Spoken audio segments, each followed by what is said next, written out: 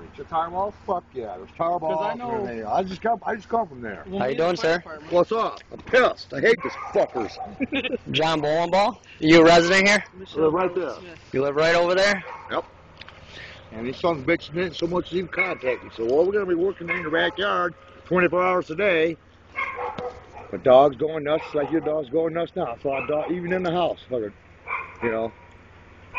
So what do you want ENBRIDGE to know? I want them to know that I'm pissed at them because they didn't notify nobody they're going to be back here working.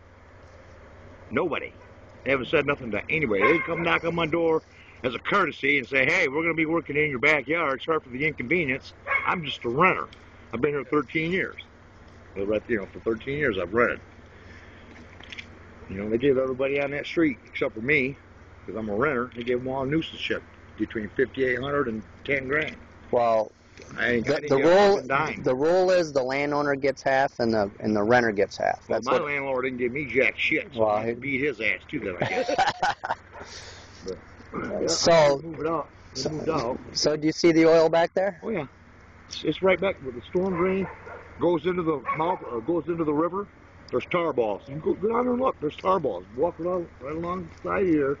There's a path. You see my footprints. Take you down to the river and look at it. There ain't no oil run off from the goddamn road. I was gonna say, yes, or... They're bullshitting you. No, I'm talking about when the first mount come, there was a bunch of nasty brown shit coming right out of the storm drain. Oh, well. But the fire department, no, that was down here for that. Yeah. There's tar down here. I mean, like I said, there's tar balls. Exactly. And what they're hiding from the public is, you know, it's ridiculous. I've been trying to tell everybody for the last 4 months. I used to work for them, and I got fired when I complained. Yep. They were telling us to cover up oil, and I just couldn't sit back. I live here. I live down the river, and I can't let that happen. You know, I rent here because I got the river. You know, before Dwayne moved here, I used to come back here on a daily basis, walking my dog, you know. My dog likes to swim in this little creek. I don't let him in there now.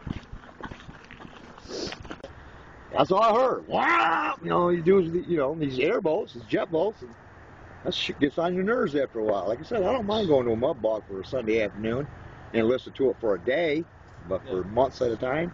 Right. And then you don't even get compensated? That's exactly. It's not right. They don't even knock on my door. They don't even knock on my door. Tar balls, man. Oh yeah, the whole place is full. And you know, look at the murky crap over there. So they dammed this part of the river off then? Is that what they did? Oh, they dammed that off, pumped all the water from here up to the other end of that island. Oh yeah. And then dug it all out. And why did they do that? Because the oil settled in there. And they didn't come clean it up the first time? No. They didn't clean none of it up, even the oil was on my property until about the fourth time we get them down here. They came down, took the vegetation, didn't take the oil. And I called them complaining again. They came up and they took a little bit of off the top, kicked dirt over it, stomped it, called that good, and then complained again. They said it was cleaned up, and then they came out and took video of it, took it down to them, and then at that point they came down and did all this. So it took you 4 times? This is my backyard after they said they cleaned it up. Look at that. Isn't that just wonderful? That don't exist. Ah, what is that? That's the oil back I know, but it's just, ugh. Wow. So that whole area back there was like that? They said that they did. Down there, I had to threaten them with Channel 8, getting them down there in the office, and a lawyer in order to get them out here. Because they kept saying it was all cleaned up. And I told them, well, let's get the news down here. I want you to say in front of the camera, my oil's cleaned up, and then we're going to my property. And that's when this got done. So, I mean, seriously. It took threatening them with cameras from the news. After 4 times, it still took threatening them with the news and lawyers. Wow. And they're still telling my neighbors to deal with it. If you can afford to sue us, go for it. And who is saying that? ENBRIDGE. That's ENBRIDGE representatives themselves saying that. That's straight from ENBRIDGE. Okay, so what did they do here? They dammed it off there, and then down there you can still see part of the dam where they dammed it off. So they dammed it there, Yep. And then they dammed it right there where the black is right there. Straight across the couple trees. And then they dug from there, the entire thing, they dug this entire thing out. 60 dump truck fulls of dirt at least. And then this is where they dammed the other side right here. Water starts. And how? She said about 200. She's figuring right around 200. 200 dump trucks full of oil mixed with mud. Wow. Yep.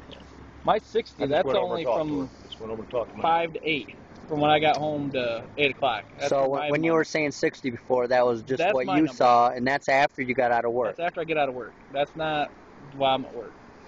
And they tried to say there was no oil here. Boy, this has happened many a times. I've proved at a lot of spots there's a lot of oil, and they say it's not there, and then, of course, I prove it with my videos and show the public, go to the press. Once the press gets involved, they come clean it up. But it's wrong that someone has to force them to do what they're supposed to do. That's the EPA's job, and they're not. We pay taxes for that, and EPA's letting us down. Do you think the EPA's let us down? I think so, yeah. No doubt in my mind. Trying to cover everything up because I don't know for a fact, I wasn't there in the conversation, but when they told me it was cleaned up, and they told me that as long as it's less than a meter long, they didn't have to clean the oil up. Bullshit. And I was like, it's fucking oil. And it's more than a meter. It's a meter wide, but looks like more than a meter, don't it? Yeah, from where that was to over here, definitely. Definitely. I mean, and they didn't even get the other side way over there, everybody. I mean, we're right downtown, people. Can you see the towers straight ahead where my finger is?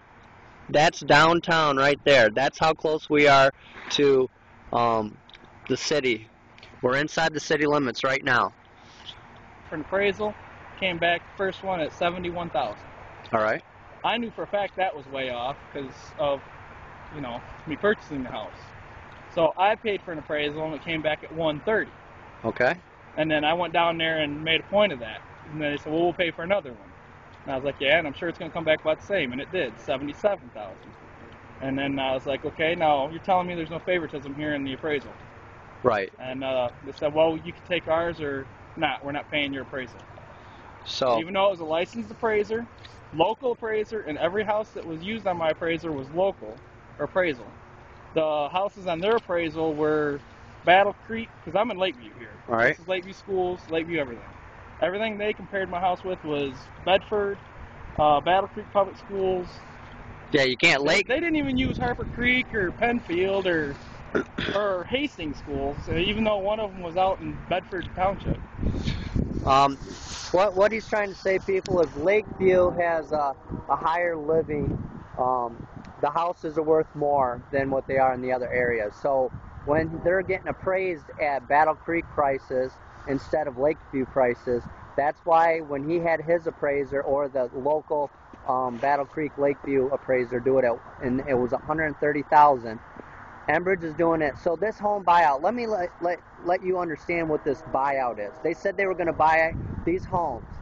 They only want to buy the homes to save money. This is why. If you own a home and you have a lawsuit and you go after ENBRIDGE because the oil is on your property, then let's say you get $150,000 because your land is contaminated. So that's $150,000 plus that is in your pocket, and you still keep your home. Well, what they do is they buy the home as cheap as possible.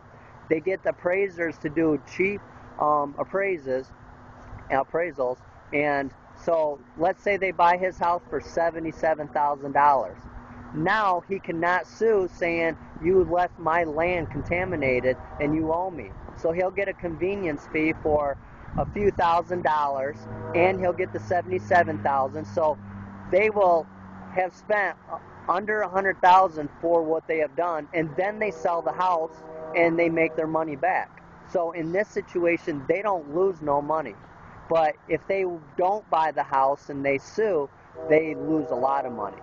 So that's why they buy the houses. They do not do it for the convenience of helping the resident. They do it to protect their pocketbooks. That's all this is, people. This is corporate, big business, big money, and they're just trying to save and keep their stockholders in the profit.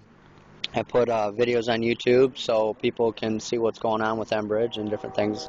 Are you a resident here? Yes, I live right there. And so what do you feel about all this? It's a bunch of crap, really. What did ENBRIDGE say to you? Did you get an inconvenience fee for them coming back here? No, they said they couldn't do anything for me because I live too far away from the river. That don't make any sense. Exactly. They said that this is a public access, and I live too far away from the river, and the only thing they would do is reimburse the pair of tennis shoes that I had to buy for my son if I found the receipt. Wow. Never mind the being awake. What about inconvenience fee for them driving by here and all the dump trucks and all the lights? They said there was nothing they could do. Wow. Absolutely nothing. And I've talked to 3 different people from there. Well, I have a feeling you might get something in the future. Yeah, they said that it was public access, so I could not complain about it. And I live 700 feet away from the river, and it wasn't their problem. They actually said to me, quote unquote, deal with it. See, they don't really care about people. They just care about the oil. No. But my front lawn is no grass underneath the snow now. Because of them? Well, yeah, because of them, because I had to pull through my yard and over curbs just to get parked in my home. Did they ever give you a hard time about parking up in here? They just wouldn't move. They parked wherever they wanted, and they knew I lived there, but they just stayed there. So, what do you feel about ENBRIDGE? What do you feel about the way they cleaned up the oil? I feel like it's a big cover-up, and I feel like that they should fix the problem, and they should fix the people or help the people that they disturbed, and they don't want to. They just want to cover it all up and put it underneath the bridge, you know, and be like nothing happened.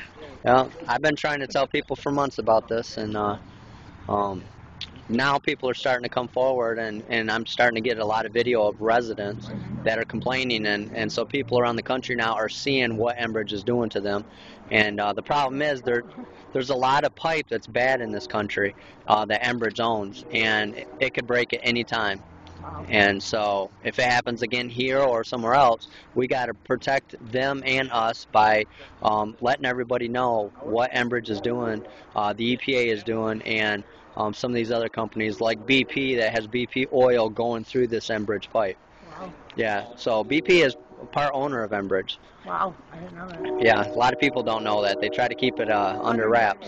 Yeah, it's because like my bedroom window is right here on the back, and they had those spotlights back here, stadium spotlights. I put black blankets up on my windows, and it's still, I couldn't sleep because it was so dark. Well, I didn't even turn on a light in my house. So now it's going to cost you out of your pocket to pay to get anxiety medicine for your dog, because now since this has happened, your dog won't stop shaking. No, he just shakes all the time, hides all the time. Noise makes him just go nutso. And it's just, you know. It's a groundhog. A groundhog is in the tree. Yep. It's the first one I've ever seen climb a tree. That's Why do you think it's in the tree? I could only think to get away from it.